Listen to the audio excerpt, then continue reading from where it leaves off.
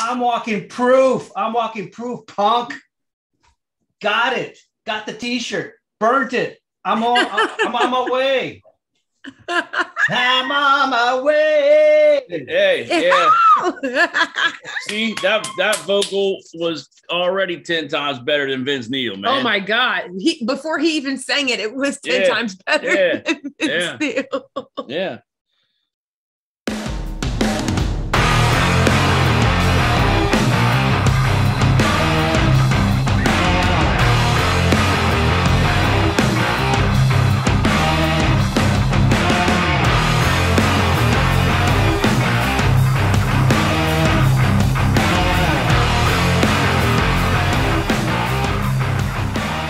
What's up, guys? What's going on? What is up? It is Brewster. Brown sugar. Who the hell are you? I keep asking myself the same thing every day. What's going on, guys? Not much, man. You know, just doing what we do, man. Doing what we do, man. Joey. Do what we do, and what we would like for you to do out there before we get started is we would like for you to hit that like button, and we would like for you to smash that subscribe button and the notification bell. That way you can be notified every single time we put up a new episode. Yeah. Word. All right, hey, look, right off the bat, man. So I just read a story yesterday about, remember the little baby on top, or the Nevermind's, damn it, Nirvana's Nevermind album. Yeah. The little baby on the cover. The one that's swimming. Yeah. He is now, I guess, in his 20s or whatever. Gotta be in his 30s now. Yeah. Well, yeah. And now he's suing Nirvana over the album cover, and he's claiming child pornography charges. Oh, are you serious? So yeah. So child porn, but wait, like, hold on. So apparently his parents, who I guess were foster parents, I think we'll have to reread this article, but what I gather was his legal guardians did not sign any kind of waiver for that photo. Really? And, yeah, this is what he's claiming. Okay. The kid, this is what he's claiming. Well, if he's coming forward with a lawsuit, then that means the lawyers did their homework. Yeah. Yeah, they said there's no signatures, and he never signed away. He couldn't because he was the baby. Yeah. And this is something, the reason this was so weird was because from time to time over the years, I always thought about that album cover. That's the one thing I've always thought about. Hey, man, when this kid grows up, man, he's gonna have to take a lot of shit for that picture, right? I mean, if he told people, well, dude, he's gonna. I mean, it was probably a claim to fame for him when he was younger. You know what I mean? But still, you know how guys are, whatever, and stuff like that, man. So this is what he's claiming. This is why he's suing. The reason he's suing is for mental anguish, man. I guess. Wow. You know, that's wild, dude. And so, yeah, man, like so that was what, 1991 that the album came out. So he was probably like 2020. That's year, 30 years ago. He was probably like a year old, probably, right? No. Well, or younger. Probably within a year. So somewhere in there. So yeah, he should be like 30 something years old. Yeah. Dude, that's and wild. I just thought it was so weird, man, because I always thought about that. This kid he never signed anything that said, "Hey, no chance. Put my image out to the globe," because that's where that album is known by everywhere. Yeah. Well, all I got to say to Courtney Love is enjoy that snack ramen. Yes. Yeah, man. Yeah, but see, there's another thing, man. Like, I mean, you just don't, no one has ever thought about like when these bands put up artwork and I don't know if there's been a case like this, has there, over an album cover? The only one that comes close, I think, was when the Cult did Ceremony. Remember their Ceremony record with the picture of the Native American kid? I vaguely remember something. And then that went to court because I think whatever tribe it was sued over that. because they didn't give permission. But this is the first one where it's been like this. Yeah. One of the most iconic albums in history is now a lawsuit. That's wild. Crazy. It's all crazy. This whole world has gone crazy. I mean, clown world. It's funny because you're talking about an Indian tribe suing over an image of a young Indian kid that they probably didn't get permission for or whatever, right? Yeah, this was But in today's world, social media can come after you. Case in point, the Washington Redskins, who the tribe of that area says, hey, we got no problem with this, and we signed off on that a long time ago. But yet they still come after you, and these boneheads buckle under pressure. So, oh, okay, call ourselves Washington. Yeah, man. Hey, man, this. Apparently, well, not apparently, it did happen. Charlie Watts, the drummer of the Rolling Stones, has passed away at age 80. Yeah, 80-year-old guy. That's so wild. That boggles my mind. I still. And I wonder, and I probably already know the answer, but I'm sure they're going to keep touring. Oh yeah, because he couldn't go on with the shows they were doing, so they brought in Steve Jones, who is wow. No. He's the drummer that worked with Keith Richards on his solo album. Okay. He's very much he can mimic Charlie Watts' playing a lot. All right. Because I guess he was a big influence of his. So he's actually been playing with us the past few shows already. Okay. So that's already happening. Wow, but do you think that they're gonna like keep going? Are they not gonna take like a little pause because of what happened because of his passing? No, man, they're too old for that shit. They'll just keep rolling, man. I mean, look, let's be honest with it, man. He was 89, right? 80. Okay, so he had, I thought he said 89. So he had a good life, man. The dude lived a rock and roll life. Well, yeah. He had a dream. He lived a dream, man. I'm sure the guy's happy. He's at peace now, man. You know, I'm sure, and it's no disrespect to him, but that's probably a pretty easy drum position to fill, man. You know, no disrespect. I'm just saying. No, he was good at what he did. Yeah, exactly. It wasn't like a, you know. No, he was no super virtuoso. Yeah, but yeah, he was and part of history. Part of history. Absolutely. Here's a thought that I've had for a while now, which is this. As a drummer, for all the years that I played, one of the first drummers that I locked into, and it may have been because of the whole show of it, but Peter Criss was one of the first guys I locked into, right? And I remember I hooked up with a buddy of mine who was trying to teach me how to play a drum kit. The dude was a phenomenal drummer. And he was trying to teach me how to play a drum kit because I was trying to work my way up in high school. I was trying to work my way up to his position in being a jazz drummer in the jazz band. That was like one of my big things I wanted to achieve. Yeah. And so he had the summer where he was getting ready to be a senior, he took me aside and said, hey, I want to help you because you need to step in and take things over.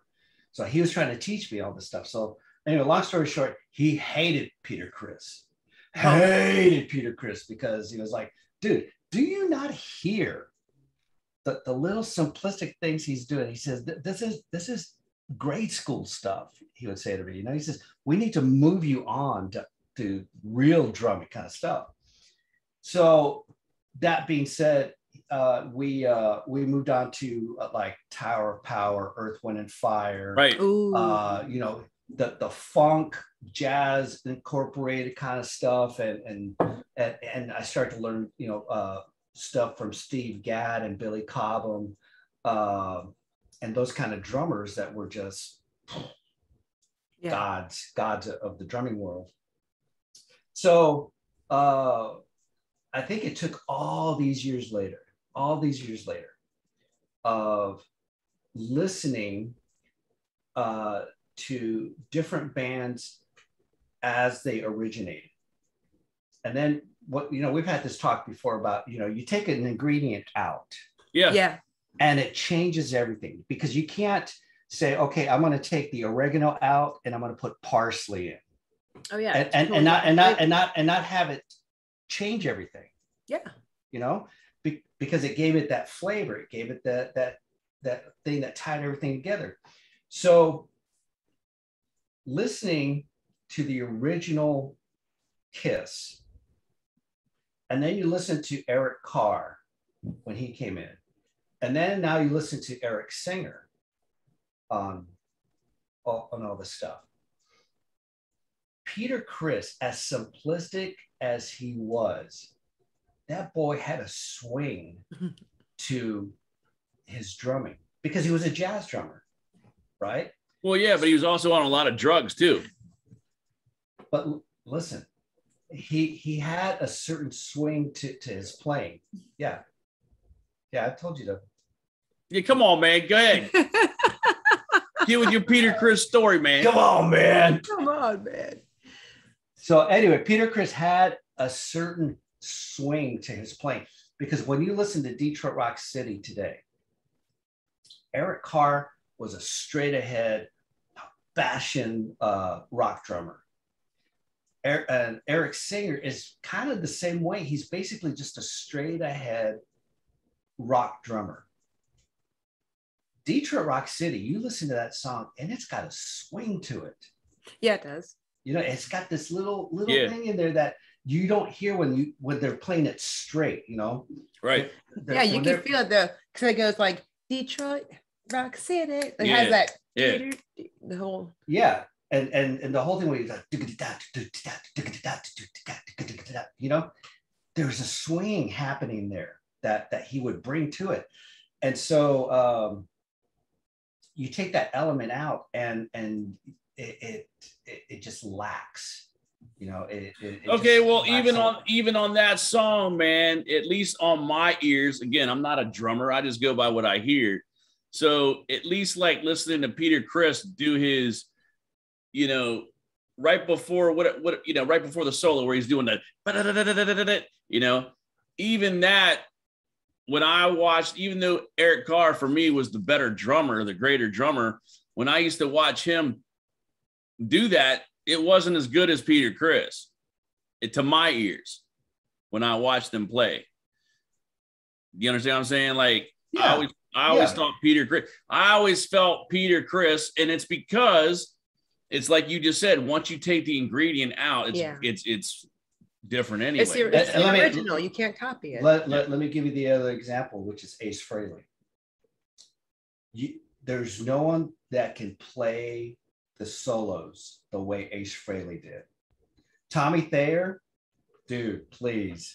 Dude, I know. It's because Ace Frehley played with swagger, and there's a swagger about the way he would bend the notes and pour himself into that one note he may be holding or so forth. And today, you got Tommy Thayer, and the dude's a good player. Don't get me wrong. I respect him as a musician, but he's playing notes.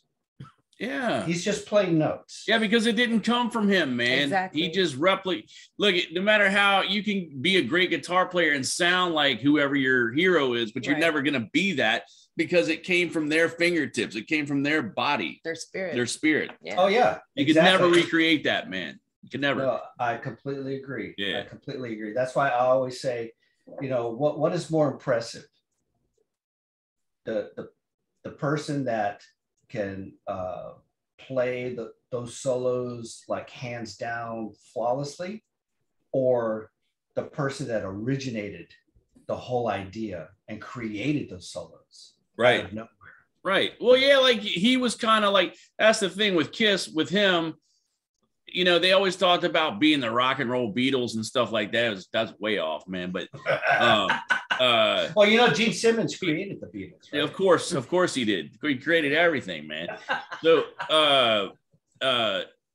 Ace was always like Keith Richards, kind of like that. Yeah. Or Jimmy, like a Keith Richards or Jimmy Page type, where he was kind of sloppy.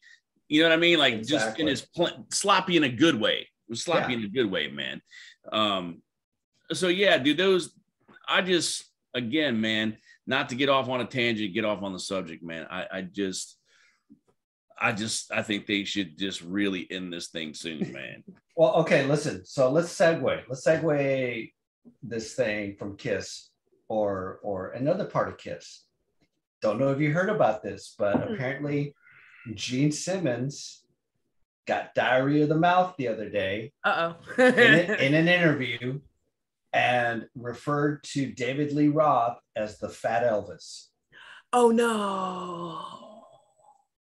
Well, okay, look, man, to be fair. Well, hold on. Let me bring you full circle. All right. So he went off on a tangent about David Lee Roth. You know, I don't know what happened to the guy, this and that, and use the reference of the Fat Elvis kind of thing. You know, that David Lee Roth was the king of who he was, you know, as the frontman of Van Halen, but then he turned into the quote Fat Elvis kind of deal. So now Simmons is backpedaling and offering. Well, what happened was David Lee Roth got wind of it, and on Twitter, I think something to the effect that he posted 21 emojis with the finger going up at Gene Simmons. Oh no! Wow, man. So now Gene Simmons is backpedaling and offering an apology in an interview that I watched him on this morning. He's offering him an apology, saying, "Hey, when I'm talking, I sometimes get that diarrhea of the mouth, and blah blah blah blah blah blah." But that's what he always does. And he says, and I didn't mean to hurt his feelings. If his feelings got hurt, that's not my intention. Yeah. And I'm like, and of course he wants to throw the whole thing. You know, I'm the one that discovered them. I'm the one who, you know, gave them their first shot at this, and we even brought David Lee Roth on our tour, opening up for us. He wants to like build it back to him, you know, instead of just saying, "Hey man, I'm sorry, I was wrong for saying what I did. Please forgive me. I apologize." No, he wants to turn it into this huge thing, right?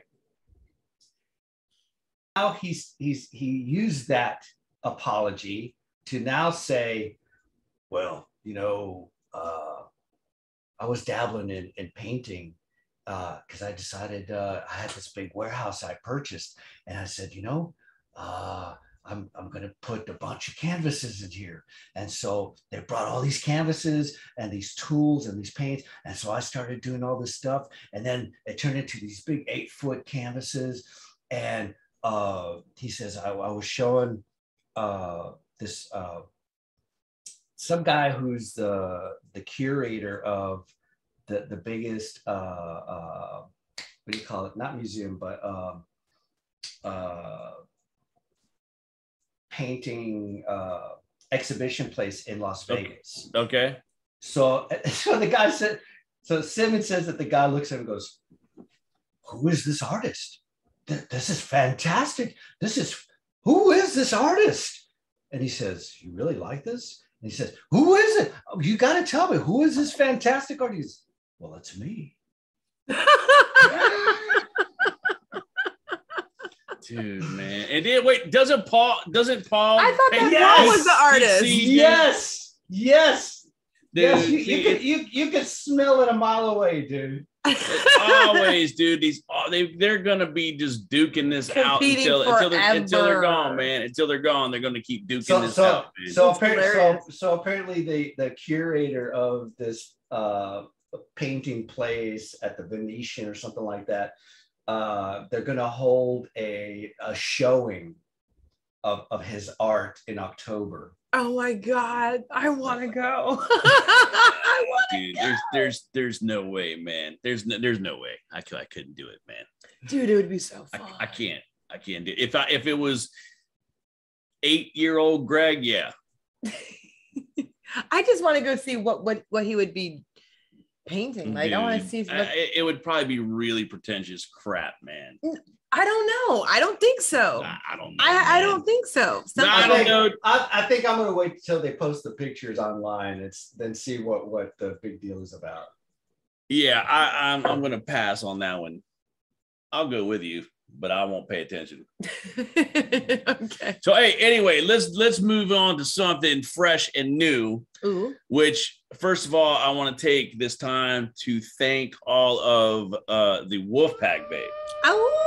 WOLFPACK of LOVEBITES, man, who have just shown us much love. Yeah. Have they not? Oh my God, absolutely. We appreciate each and every one of you. We appreciate all the requests and the suggestions of things to watch and to react to.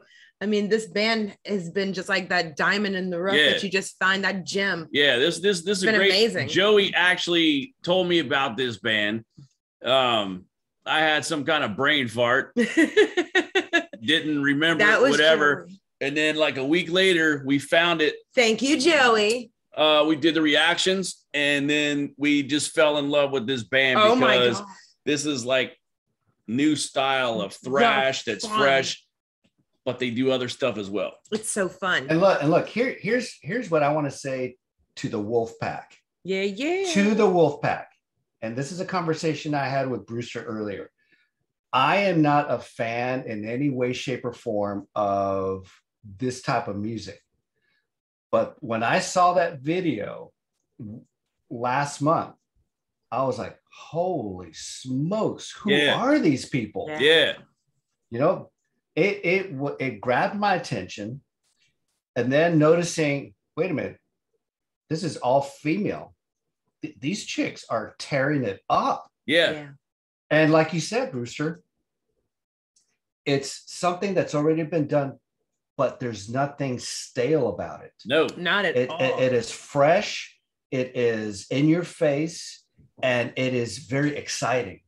Yeah, is what it is. Yeah, and we've never seen anything like this here, other than Loudness in the '80s. Remember the heavy metal band Loudness that was from Japan, right? So we rock and roll crazy. Yeah, and that was it because the second album flopped for them. So they kind of just blew away, and that's all we knew.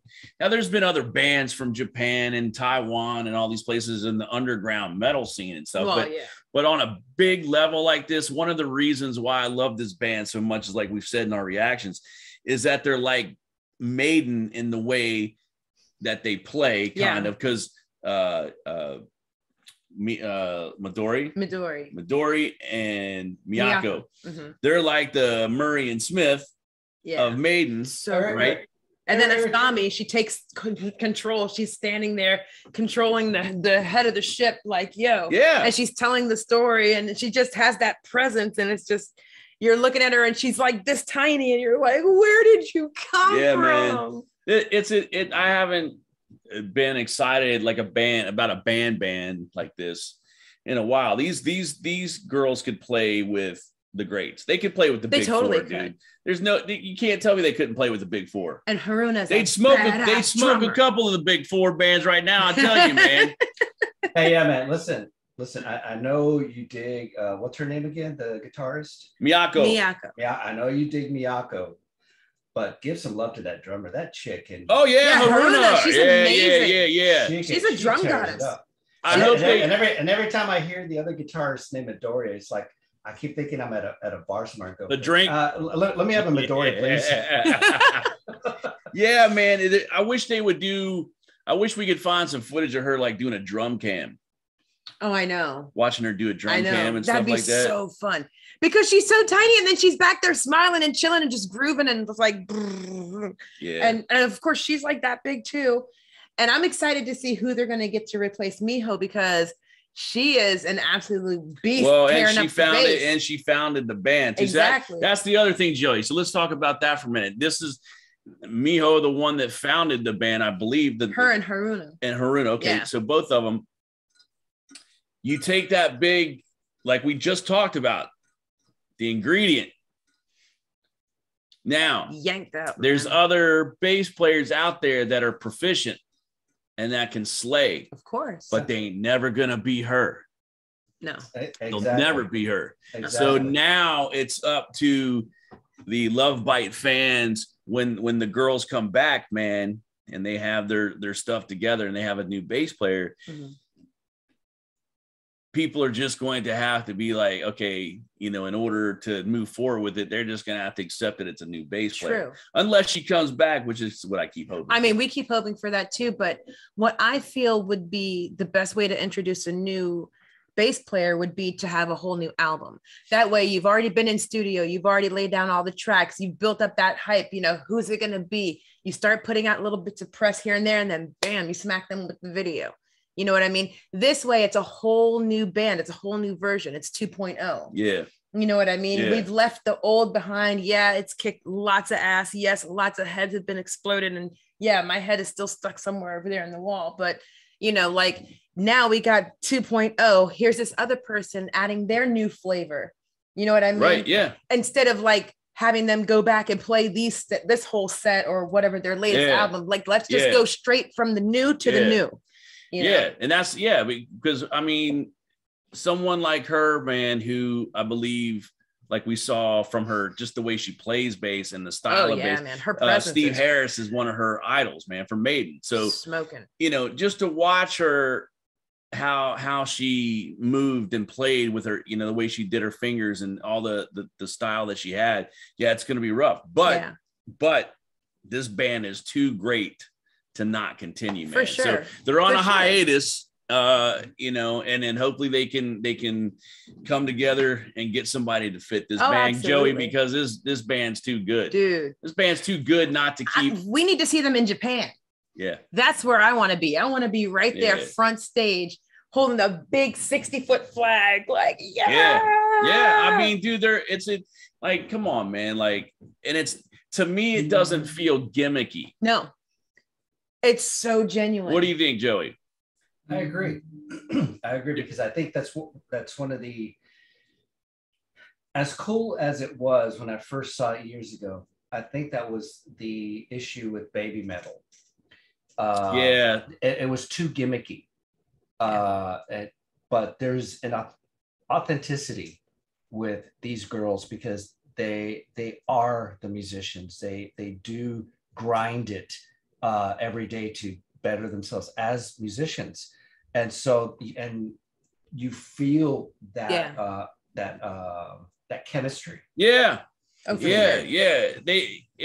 just think if like I said, if she doesn't come back, they'll find the right one, and they need to continue because this band is just they what was that we saw? They only had like 200,000 views on some of these songs that they put out, man. I'm like, why is this not at like 1 million views, man? I know. We're gonna get you there, though, and that's man. the thing. We want to help. We want to help. Yeah.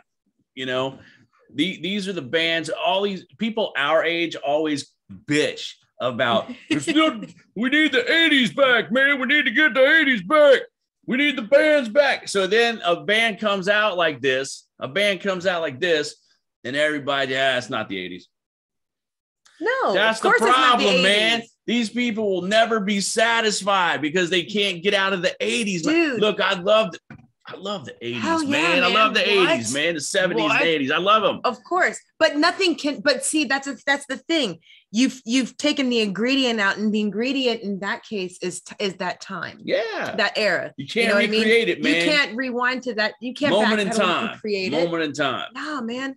It's time to evolve, man. That's what I'm saying. At least this band, I feel like I'm a preacher, man. Oh, no. At least this band. BDB. Yeah, I know. I'm feeling it. I'm feeling it. This band, man, they come out of to me, they came out of nowhere, man. They did come out of nowhere. And just kapow, man. I didn't know about them. Yo, this is the greatest. This is a great band, dude. Let me tell you something, boy. Let me tell you. Yeah, man. Yeah, dude. They just, And don't do it, Joey Knight. Don't do it. We've never, like what I was getting back to earlier, we've never had like a Japanese metal explosion. Right. We've had all these other kind of things so far, but not the Japanese explosion. Exactly. And so that I feel it's past time. So there's a lot of new bands, Joey, that they're telling us about. Nemophilia, something like that. We're doing a reaction to them. So there's supposed to be this new Japanese movement, but I feel like some of them that I've watched, like I said, I haven't watched. I mean, I've seen them in the thumbnails. Some of them look gimmicky. That's why I could never going back to Band-Aid, like you said a few minutes ago. Baby metal, not Band. We haven't heard. We haven't watched any of it. Yeah, but maybe metal. Baby metal. I never actually got behind that. I just couldn't do because it was too gimmicky. The first time I saw it, and then people love it because Halford got behind them and praised them, and that's great. I still didn't like it, man. It's just too weird for me. I never got into them. I really didn't know anything about them, so I haven't had the opportunity to explore them yet. But at the same time, I just kind of don't really see. Here's the way I kind of view it. Baby metal is more of the boy band type of scenario. Yes. You've got LOVEBITES, which is your authentic, your actual group. And that's what we like. We like watching bands. Yeah. Not like boy band type things, or we don't like that stuff, man. But I mean, you feel they make you feel like you're a part of some epic story. Like she's sitting there telling like some sort of epic tale of, war and how she's gonna, be victorious. It's not cheesy. That's what's so good, man. How many symphonic bands out there, every song sounds the exact same, man. These symphonic bands, like how do how do they listen? How can you keep having new bands, man? And the thing is that with these bands that keep putting them out, most of the time I think it's because of the lead singer, because it's always a hot lead singer in these symphonic bands, and that's why a lot of these bands get but they all sound the same musically. Yeah, and the videos are all the same. Yeah, it's always knights and dragons and some kind of folk tale things in these videos. That's why this band and the Japanese, hopefully there's a Japanese movement going on that will move over here and we'll have some more great bands. What's that? The Dexcore band. Oh yeah, they're we saw like a couple of those, but we haven't revisited. We got to go back to that. We are. So there's a lot. That's why a lot of good fresh metal, Joey. We just have to keep exploring, and that's one of the things, guys, that we're going to do in the future. Right now, we're building this channel. We need you guys to help us, man. Get us to 1,000 subscribers so we can keep this going. We need to keep moving so that we can build and bring and have interviews with LOVEBITES and all these great bands that we would like to speak to. Now that being said, so for everybody out there, we are actually working on, and we are getting some positive traction on bringing in some people and for interviews. Yes. And it's going to be some good conversation, some good interviews, and so you guys need to stay tuned. Yeah, we want to bring you guys. We want to do classic. We want to bring in the classic bands that you guys know and love, but we also want to keep we want to get new bands in here. That's why it's fresh roasted metal, man. Can't be cold roasted metal. It's fresh roasted metal, right? So we're gonna try to get the classic guys here, but we also want the new bands as well. Absolutely. So that we can spread these bands music around and get metal and hard rock back into the consciousness, man. So we don't have to listen to dumb well, I don't listen to it anyway. I don't listen to any of it anyway, but you know what I mean. Dumb stuff. Joey, what else you got for us, man? I think that's all I got. Yeah? Yeah. That's it? Yeah. Only thing other than that would be they tried to do a Central Park show over last weekend. Who? bunch of bands. Okay. It was kind of like the quote return of New York. Okay. Okay. The return of New York, but yet I find it quite ironic that they want to do a big blowout show.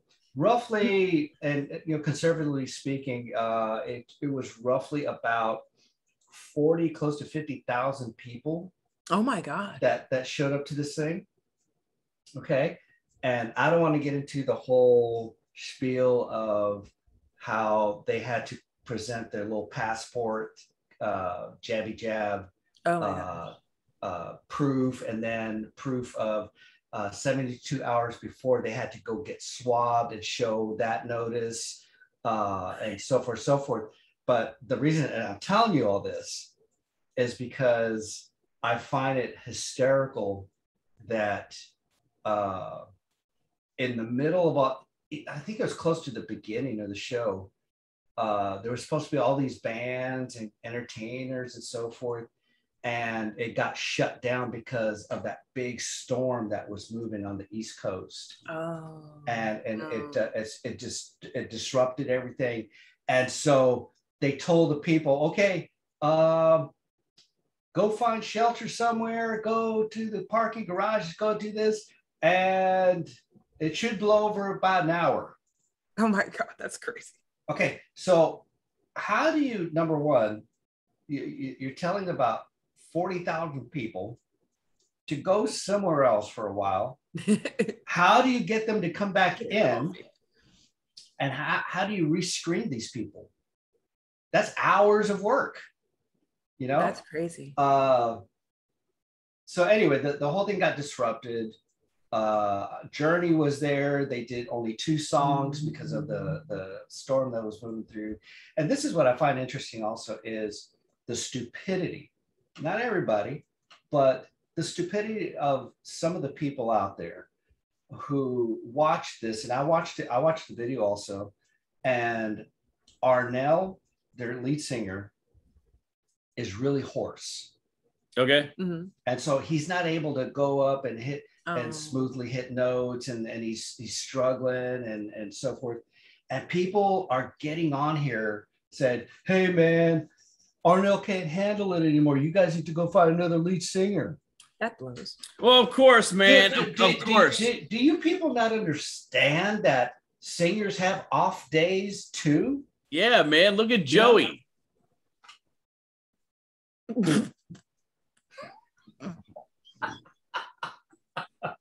Yeah, I'm having an off day right now. Speaking of which, have you seen Joey on Insta? I ran into this a couple times, and I think I saved it. I hope I did. They're advertising that singing stick thing that's supposed to help you with your voice. Oh yeah, sing. Man. Yeah, it's some kind of. Have you seen that? Yeah. Yeah, it was on some kind of, I don't know, man. You're supposed to like blow into it or sing into this like little, it looks like this, like it's a straw. It's a metal straw. And you blow into it. I got to show you. If you haven't seen it, everybody, this is pretty cool. I didn't want to be on here, but it's amazing. I'm going to show you. Anyway, it's some kind of like metal tube that is supposed to help your voice or something, like, I don't know. It's so weird, man. Did you find it? Yeah. Yeah, we'll send it to him. I'm gonna send it to you. We'll send it to you. It's pretty freaking cool, it's man. It's absolutely insane. If anybody, hey guys, if you guys know anything about this singing stick, or if you've used this singing stick, you know what? Look, let us know. Let me say this, because this is so reminiscent of something that was taught to me back in like 89, 90. Okay. Mm-hmm. So King's X is known for their phenomenal vocal work. Oh my God, absolutely. 3-part harmony and all this stuff. What a lot of people may not know is that when they first were making that transition into that sound, their manager would make them sit in the rehearsal studio and just sing for hours on end to lock into each other and learn those little things about harmonizing. Right. And so I was talking to Doug and Jerry about this. One of the first few shows that I'd gone and seen them, and I was like, dude, you guys are just sickening. You know, you guys are pulling off these harmonies and all this stuff. And there was, I cannot remember the question that I was asking at the time about it. And it had something to do with controlling your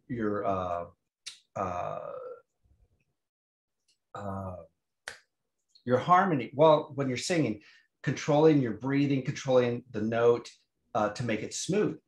Right. Well, at that time, Jerry was married to someone who was a voice teacher. Okay.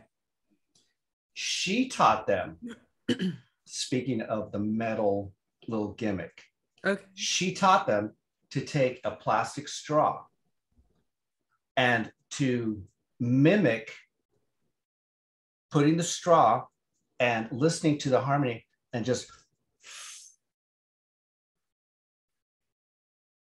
yeah, and then learning to vocalize through the straw, that you have the imagery in your head when you're singing it, mm-hmm, that smoothness, that of singing through the straw.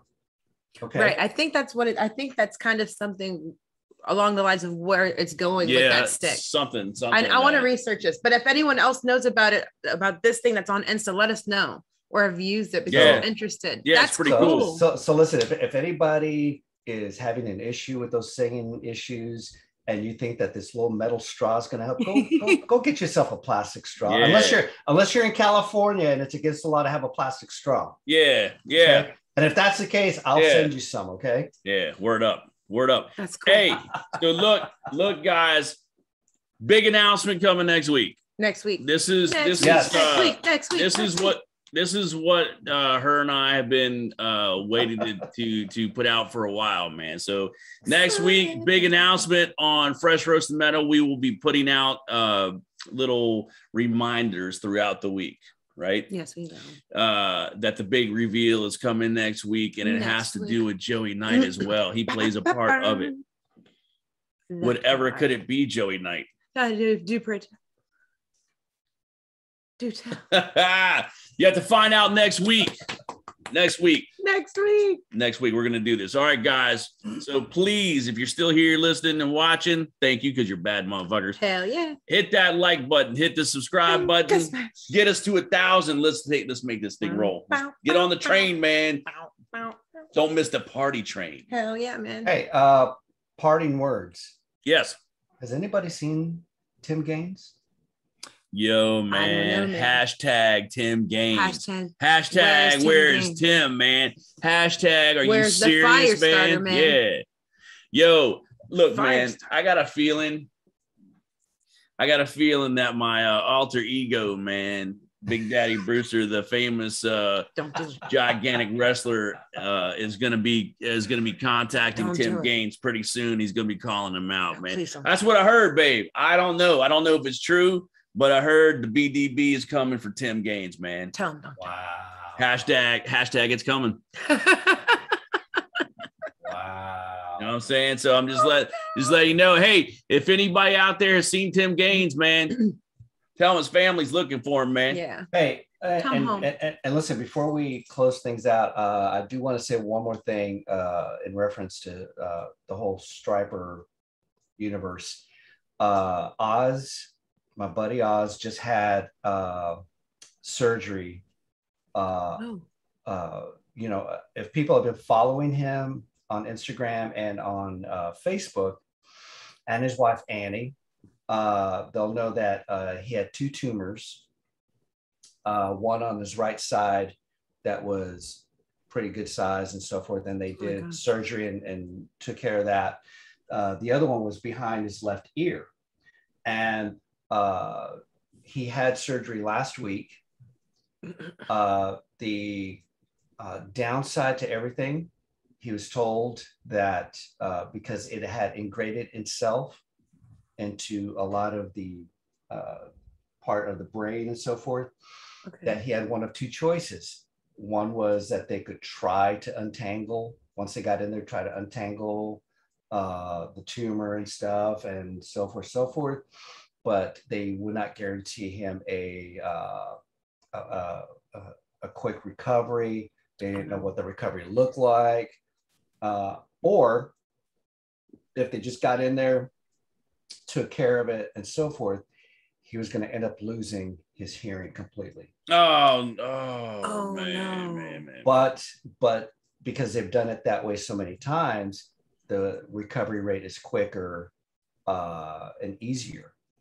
Now, he decided to go that route. Oh, wow. Okay. Now, the problem is right now, and I haven't checked any updates for today, but I know that he has been suffering from excruciating migraines. I can only imagine. Yeah, that sucks, man. Okay. I can't believe that. So the reason I'm saying all this, especially to everybody out there, is please, if you pray, lift him up in your prayers. Let's lift him up in your prayers, and he needs a good healing. He needs healing from all this. Yeah. So let's make sure we keep him in prayer. Yeah, man. Because you know him personally. I met him once at a meet and greet thing, man. So seems like a very cool guy too, man. So yeah, you guys remember that. Remember Oz, dude, and what a legend, man. He's still a legend. Always gonna be a legend. In not just the Christian metal, but they crossed over to he's secular metal as well. So yeah, beast, man. All right, guys. So yeah, we will see you next week. Next week is the big reveal. It's coming, man. It's coming. There's no stopping the hurricane. It's coming. Right on. Right on. It's coming. We don't know. Hey, the winds of change are blowing, man. We just don't know where they're gonna go. This is Rudolph Schenker, and I'm Klaus Mein, and we're here to rock you like a hurricane. All right, guys. We will see you next week. Keep it real. Fresh roasted metal. Perfect. Great.